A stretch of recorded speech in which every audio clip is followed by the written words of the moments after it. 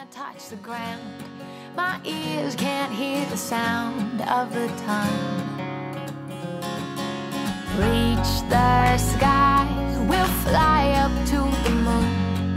I know we'll be there soon. Wait and see. They will shake their heads when we...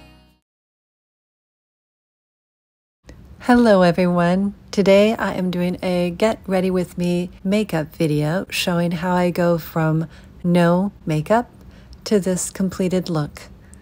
I hope you enjoy it, and if you have any questions, please leave them in the comment section below. I am starting this part of the video barefaced. I have on just moisturizer. Let me show you my skin up close. I have red spots, I have dark spots, I have wrinkles, I have pores. I'm 62, so I have aging. I'm going to be using powder foundation, powder eyeshadows, powder blush, and then lip gloss and an eye pencil. Is that everything? I think so. Okay. Brushes. Ooh, let's take the plastic off the brushes. Now I'm going to use mostly Sigma brushes today. Okay. I want to do light to medium coverage because this is a day look, but I want it to be the kind of look that will also work at night. That's why I want to do dramatic eyes.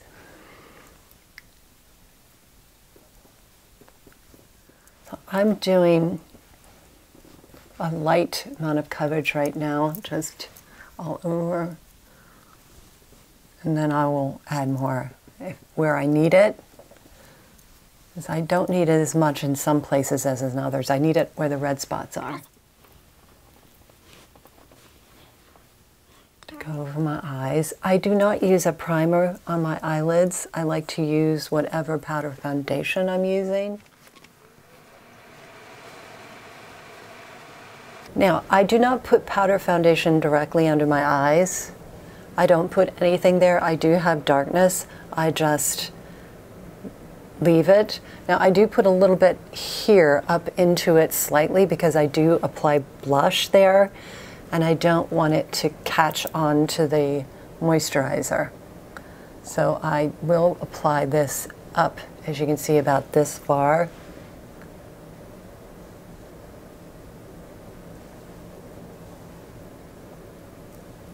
But not all the way under.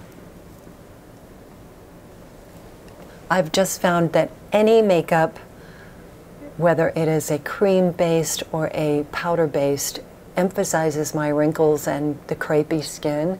I prefer it to look luminous. In fact, I prefer the overall look to be luminous, not powdery. Okay, that looks pretty good. I like it. It looks skin-like. Looks very skin-like. I do want to do some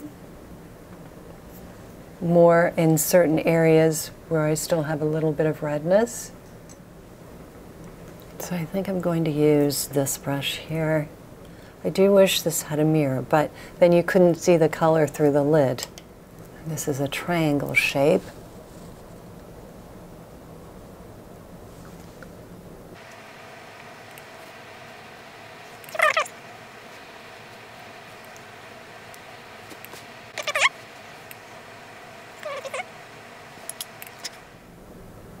Guess I need to take it down my neck.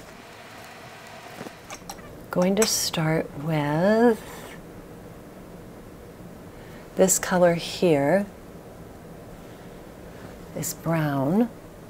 I'm going to put it in my crease area.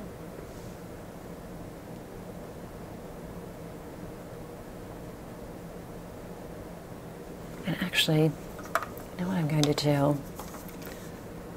I'm going to use this guard I line it up with the end of my eyebrow. So I'm going to do this. It also, I'm putting it all over my lid.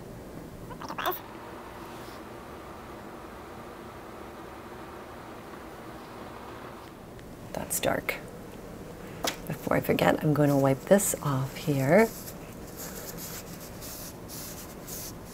That looks pretty even. Okay, now I want to take the darker of these colors. So I started with this one. Now I'm going to this one. All right, this one, I'm going to use this size. In the dark color.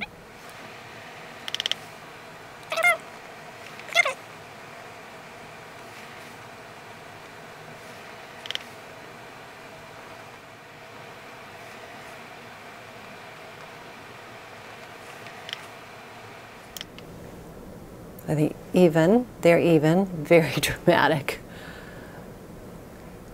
Not what I want yet because it's so dark, but I'm hoping I can blend it. But I do like the colors together very much.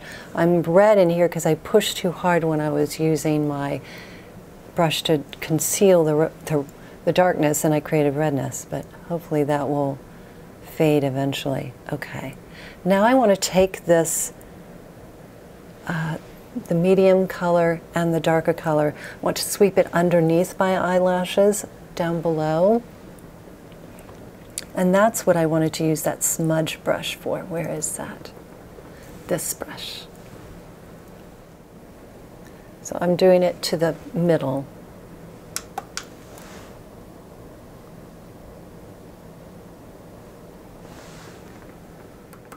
I'm not going to put the dark one. I'm just going to put that medium tone, the one that was in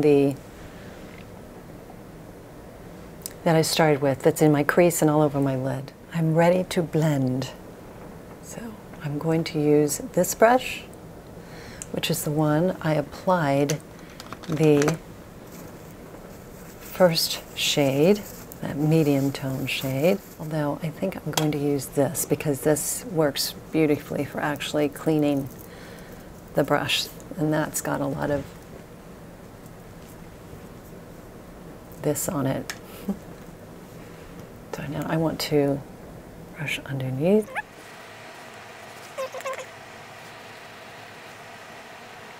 I'm cleaning it off again on this.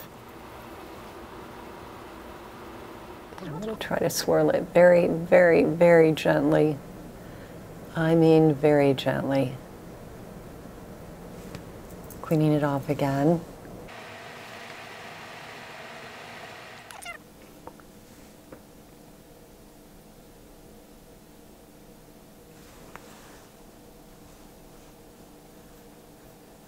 So I'm going to apply a little bit more foundation, but I'm going to actually use my blending brush, so I'm going to clean it very well on this cloth. These work beautifully. I don't want any brown, I want all foundation, and I want to be able to apply it little by little. Just spot it. So where it's red, where I've made it red from the rubbing, right? Gently.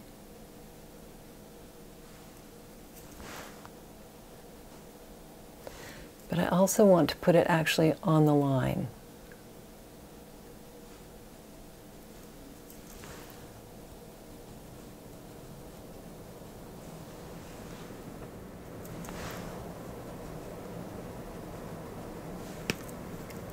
Cleaning it again. I'm now going to take the first shade that I started with, cleaning my brush because I want to take off the foundation. I'm going to use this handy brush yet again, and I want to go over that area just to bring that color back. and to blend the dark with it. There we go. The foundation over it had changed the color, so this brought it back. That's why I really don't like to use foundation to set my eyeshadow. It puts color over it. Smudge brush, again with that medium color. I'm going to put it under here.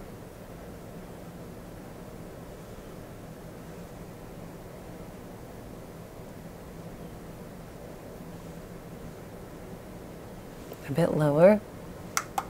I'm experimenting.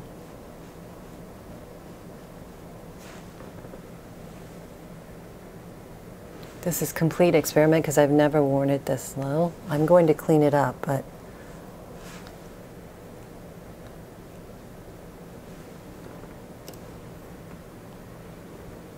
now I'm cleaning my blending brush. Soften it.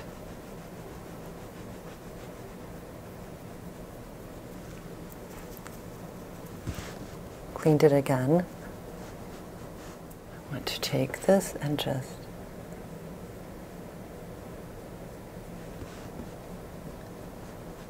I believe I'm ready for eye pencil. So this is in the color,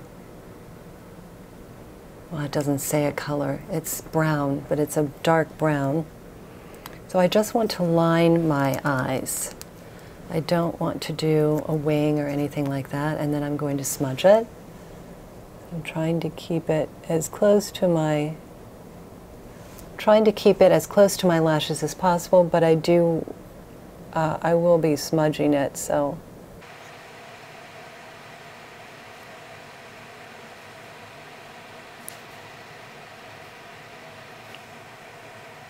I'm making it a little thicker on the outer corners. I'm now going to take it under the outer 1/3.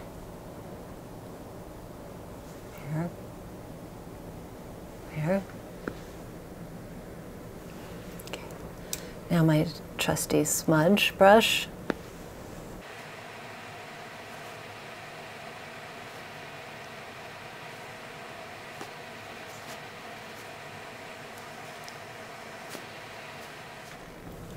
Next is mascara. The primer is first, that's this side. I'm going to use this mirror again. Okay, so this is what it looks like. It's a short wand, a spoolie, and it has white, gooey substance. I believe it said let it wait 30 seconds. No, it was on the box. I believe you're supposed to let it wait after you apply it, let it dry for about 30 seconds. Before you apply the mascara. But I'm going to put lots of this on.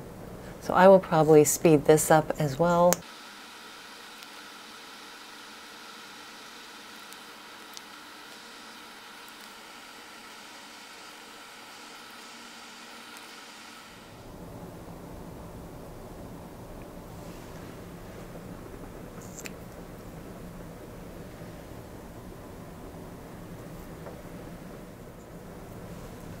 Oh, I hit myself. I am growing my nails out for the first time in, goodness gracious, I am 62. The last time I had long nails was just before I became an editorial assistant at a local magazine in 1984. And once I started in the business, I realized I was going to be typing all the time on a computer, and I noticed how my nails would make my fingers slide on the keys, and I was so concerned about being efficient and moving quickly.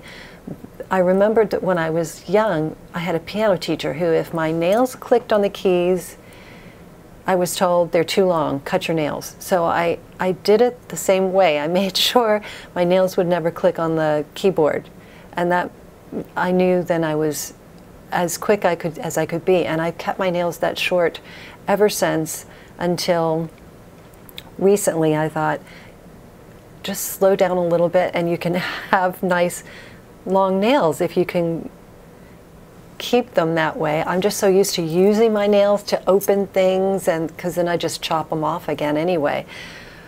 But I thought it would be fun to grow them out, so I hit myself with my nails. I'm not used to them. I also found some all-natural nail polish and remover that I'm looking forward to trying. I have not tried them yet. I haven't worn nail polish in, oh gosh, more than 10 years. I gave it up for health reasons. Now they're making them a lot less toxic. They're not perfect. Of course, it's better not to wear any, but I thought it would be fun to occasionally wear nail polish. I miss it. I miss just being able to have fun and, you know, color my nails. Now we put on the mascara, which is on this side. Here we go. I hope I can do it like I did it the first time. Look at that. Can you see that? So far, it's lengthening, definitely. Makes them thicker and longer. Amazing. It's really, it works. It works. In fact, I want to comb it out a little because it's so long. They're so long. They don't need to be that long. Look at that. Is that amazing? Look at that. I want to make it a little bit more natural. My goodness, they're still long. I look like I have false lashes on. This is amazing for me.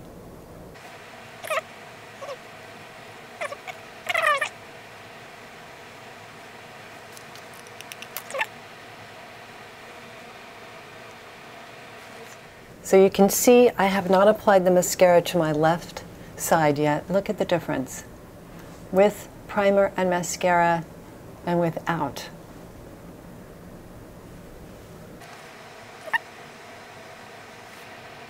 This is the side where the lashes want to stick straight out and fall down. So it's my challenge side.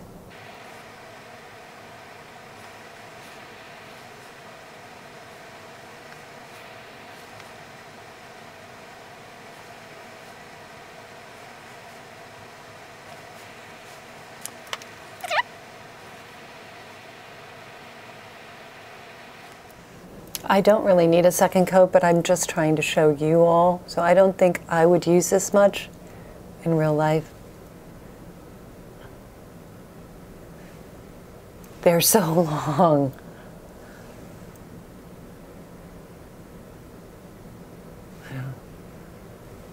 We'll see. I think maybe for night I would, but I don't know.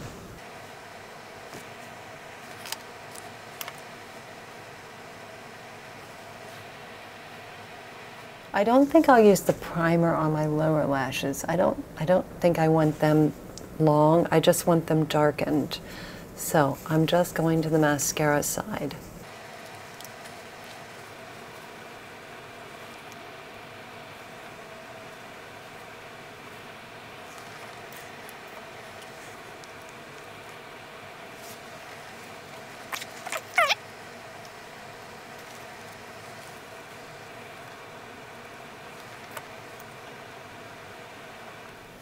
I'm going to be using a powder blush. I'm wrong. This was a cream blush. I forgot.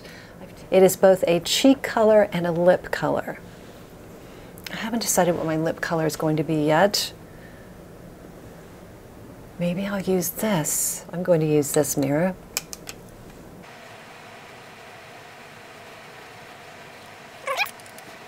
So you can see I'm going a little bit up into my lower eye area. That's why I wanted to make sure I had foundation there. Actually, it wouldn't have mattered since I'm using cream. forgotten. This is wonderful. I love this color and the app. Look how it has a slight, I don't know, glow to it. Just, I really like that blush. That's so pretty. Makes me look like my cheekbones are much higher than they are.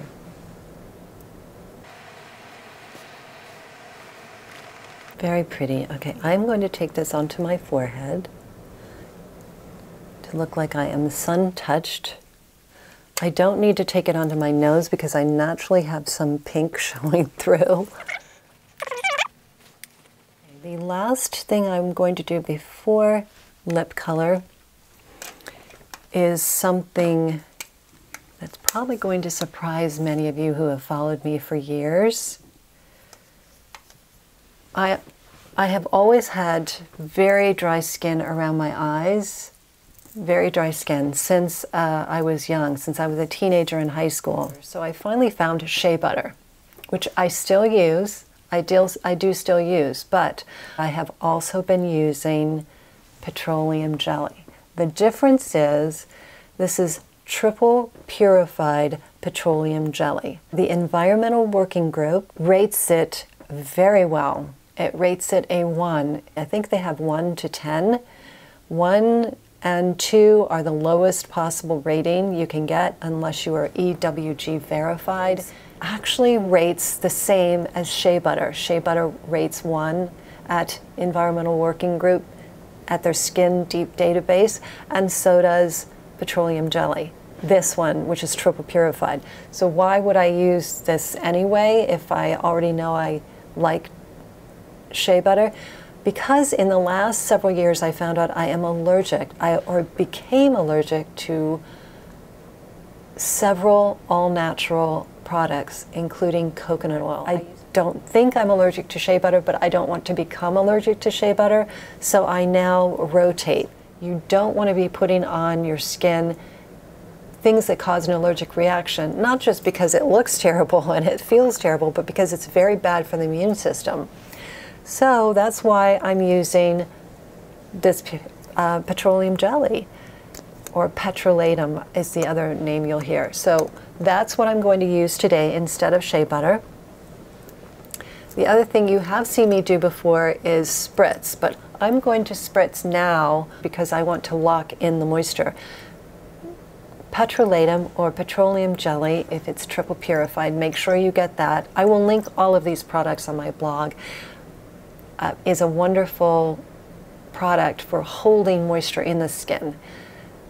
Much like oil or shea butter, none of them are actual moisturizers. They're just efficient at holding moisture in the skin, but you have to have moisture in your skin.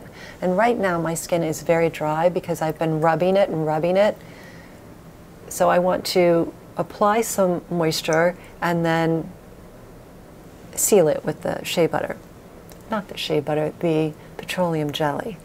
The other reason why I'm spritzing is because it sets the makeup. It beautifully sets powder foundation. It makes it blend with my skin or meld with my skin and make it look even more skin-like. But I'm telling you, this really looks quite skin-like to me. I'm going to show you up close. And this is before I've spritzed it. So I'm very happy with this powder foundation. So let's spritz. Oh, this is just purified water, that's it. Now, my fan. This works beautifully.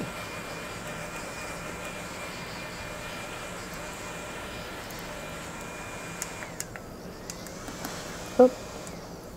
But I want to put on my, I don't need very much. I've got much more than I need, and I'm going to put that on the back of my hand and apply it just here where I'm dry and where I have the wrinkles, and take it up to this wrinkle that is a smile line. That is the one that I kept getting confused. Was that a wrinkle or was that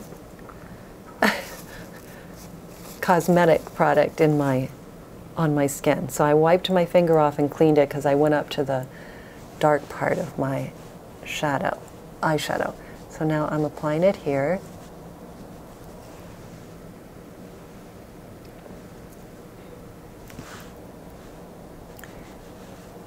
So this is how I make powder foundation work around my wrinkle area here. This acts like it gives a luminous look to your cheeks.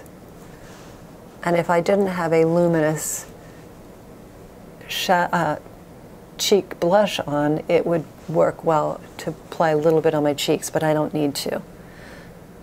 So there we go. I'm going to let that set for about 15 minutes. First, I want to dry the rest of my face, especially my mascara, because it would have gotten spritzed. I am back. It has been at least 20 minutes, more than 15. I looked in the mirror in the window, in the south-facing window, and I'm very happy with it. These eyelashes I am thrilled with. I didn't even use an eyelash curler, and I'm telling you, these usually are straight on this side. So it's amazing. So now what I need to do is I'm going to clean off my fingertips.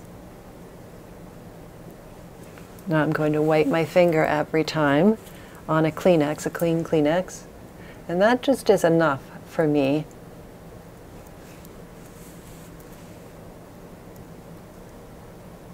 I like to leave it a bit luminous. It will match the rest of my skin.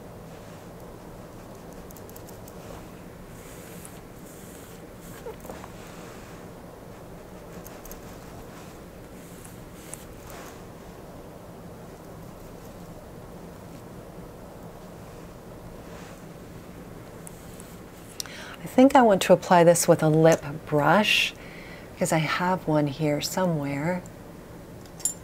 Is this it? See what that's like, because that way it's a detailed lip brush. I want to rim my edges first.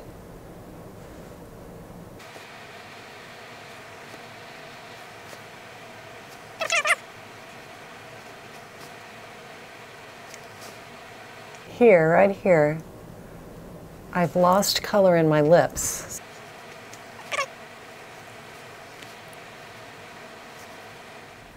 I'm going to stay with this lip color. I just think it looks lovely. However, I think I'm going to add a gloss. This is a lip plumping line smoothing gloss. Let me show you what this looks like without it.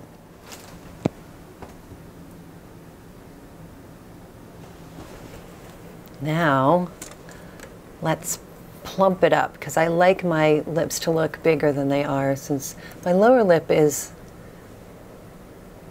bigger than my upper lip. That's probably what most people, but I always thought it'd be fun to have a bigger upper lip.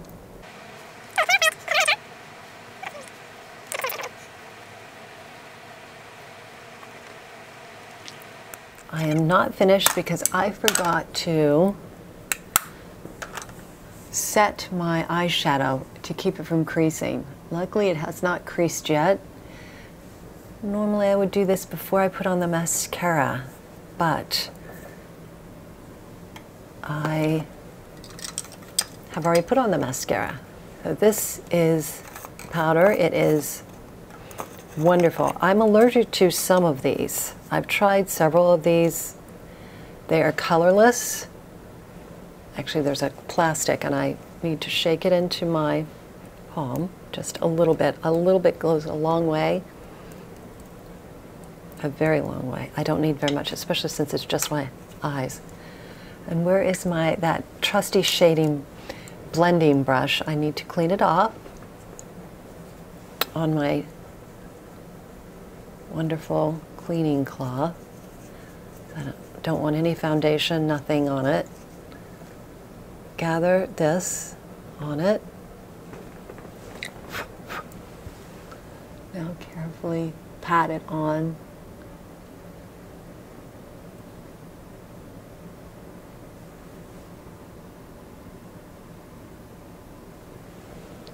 little bit more for my other eye. Trying to keep it away from my eyelashes.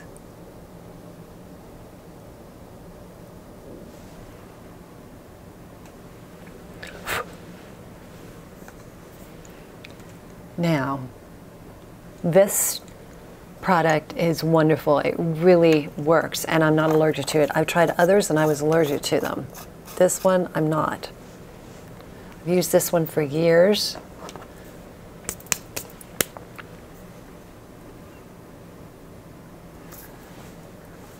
Well, that is my finished look. It is very dramatic, definitely. I would not wear this for a casual look, I personally, but for a dressy day look or for definitely evening, I would repeat this makeup. Thank you so much for watching my video, and I will talk to you in my next one. Bye-bye.